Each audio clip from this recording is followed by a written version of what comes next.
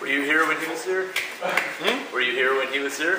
No, I was not so old. I was at school. You were at school. This is the place. Huh? My father and my auntie. He makes them around the corner, right? Yes, behind. Yeah.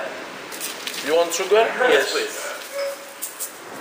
So the rain finally let up. We're on our way to Rethymno, and we went through forest, and now we're back kind of at the ocean.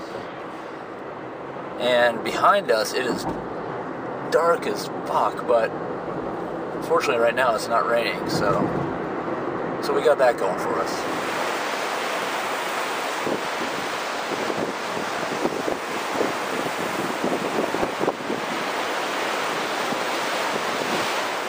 Well, there's lots of rock slides, so our part of the highway is closed off while they move said rocks to the side of the road. It's been a lot of rain. It's a little wet, damp, moist. That kid's doing what I want to do, I think. Yep. Yep.